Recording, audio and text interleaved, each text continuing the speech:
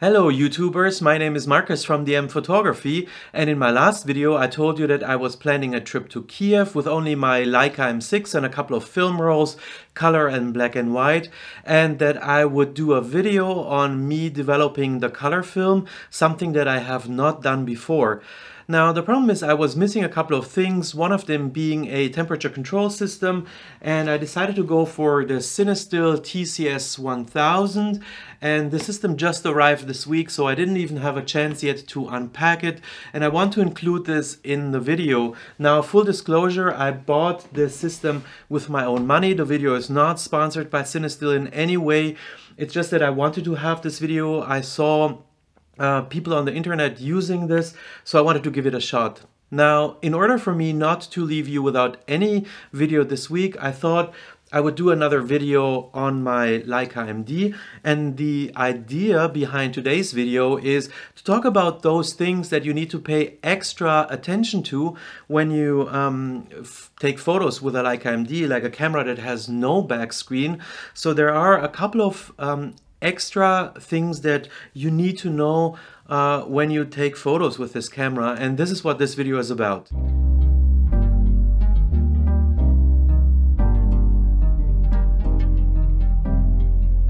I want to start with two obvious ones. So one of the first being make sure that your batteries are full before you go out and shoot, because you just have this one little thing here in the viewfinder that shows you how much battery you have since you have no display. I guess this is an obvious one and basically a beginner mistake if you go out of your house with an empty battery. The second thing, which is also quite obvious but a big problem with this camera, is if you have an SD card in here that is full and you leave your house and you realize while trying to shoot photos that your SD card is full, you're kind of like stuck with a Leica M-D. So this camera has no buttons in the back or anything. It's like an analog camera basically. And you cannot even format the SD card. So if your card is full, even if you have transferred all your photos already to your PC, and you could delete the SD card, you have no way of doing it. So your only way of getting yourself ready to shoot pictures is if you ask a fellow photographer that you maybe meet on the street if he or she can help you by formatting your SD card for you and hand it back to you so that you can start off with a fresh SD card. So this is one little thing that you really need to pay attention to when you go out shooting with a Leica M-D. So again, you have no way of deleting your SD card.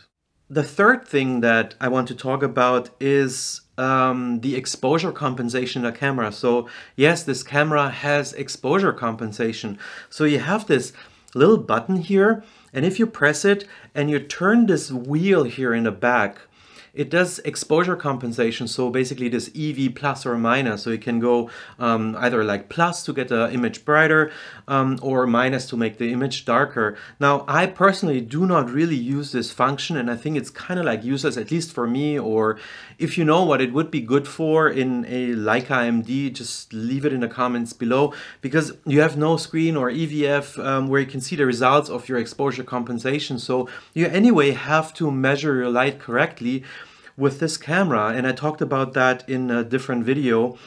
Now, the problem here is if you take photos and you use the exposure compensation, so you set it to EV plus 1, so you want to overexpose, or minus 1 or minus 2 or any step in between, and you forget that you set the EV to a specific value and you just continue shooting, you cannot see anywhere that your EV is off now. Right, so that your exposure compensation is there, unless you press this button before every shot and check if the EV is set like to 0. So this is something that if you decide for whatever reason that you want to use exposure compensation on a Leica M-D, please do not forget to put it back to 0 once you're done with your motive that you take photos of where you think you need the exposure compensation in the camera. So this is something that can be really annoying if you just set it to, let's say, -2, and then you walk the whole day through the city with an EV set to -2, just to realize at home when you take a look at the pictures the first time that you had the EV configured and you forgot to put it back to 0. And now the next point is actually quite an important one, and this has happened to me actually, and I want to make you aware of this.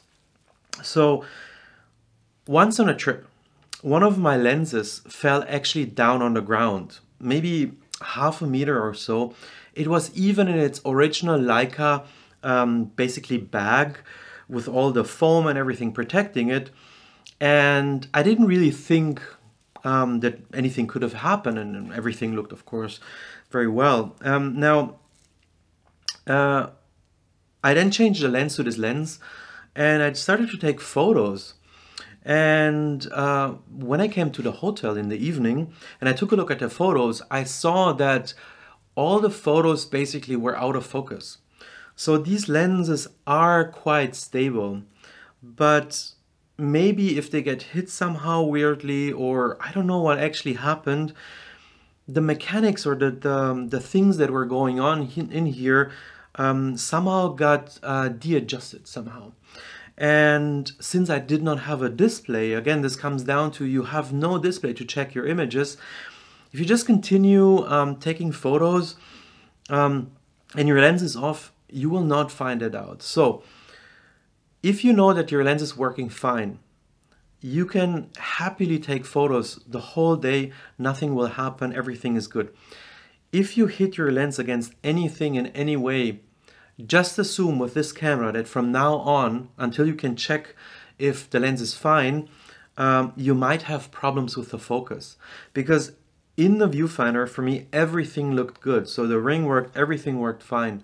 It was just that something was off and all the images were basically crap. I couldn't use them.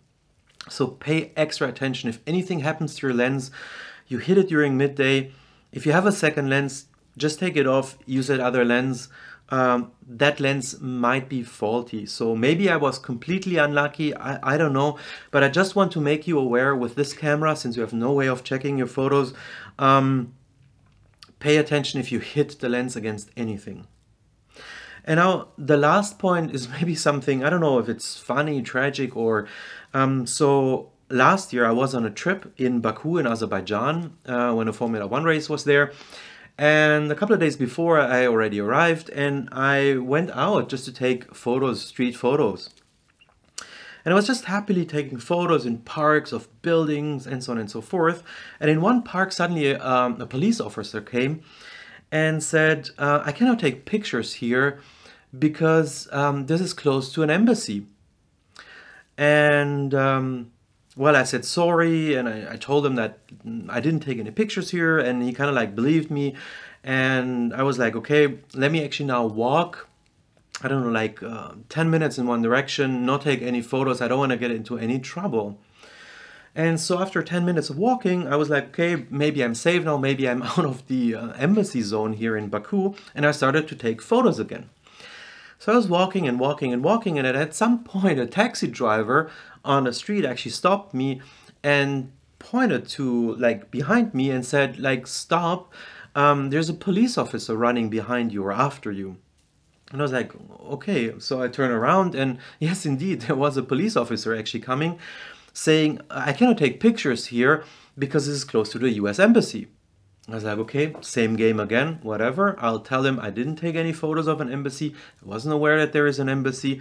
I'm sorry, and I wanted to move on. But this police officer was not so like relaxed as the other one, and he wouldn't let me go. So he said that I need to show him the photos. Now, this camera, like I said, it has no display, and I wasn't able to show him the photos. And I mean, now in the 21st century, these police officers are kind of like used to that people take photos with their cell phones or with digital cameras that have a back screen, so you can show the photos, delete them if they want to, and just move on. Now, I was a little bit in a problem here because he insisted on wanting to see the pictures. I couldn't show them to him. I tried to explain it. His English was also not so good. Then he called his superior officer. He couldn't speak English as well, so there was a big going back and forth. So I just want to make you aware that you might end up in these kinds of situations where someone asks you maybe that you show the photos that you took of them or of something, and you just can't do it. So just be aware of that when you take photos with a Leica M-D. It's like with an analog camera, they don't understand the world anymore. They're not used to someone not being able to show them a photo. So I think this is kind of like the list of things that I wanted to talk through and wanted to make you aware of. So this is not a video about how to shoot photos with a Leica M-D. I have another video on that. If you want, you can check it out. I'll leave a link up here. And yeah, so this is it for today's video. If you like this video and you found these tips helpful, or you haven't heard of some of these, just let me know in the comments below. Also, if I forgot anything or you got into any situation that I didn't get into yet that you want to make people aware of, also please let a comment down or let us know in the comments down below. Also, if you liked the video, please consider hitting the like button below. And if you want to see more of this kind of content, then also please subscribe to this channel. And I myself will now get started on film developing, trying out this new kit, and trying to record it as good as possible and see how far I can take you on this journey for my next video to show you yeah, about the film development and the results of the photos with the Leica M6 in Kiev.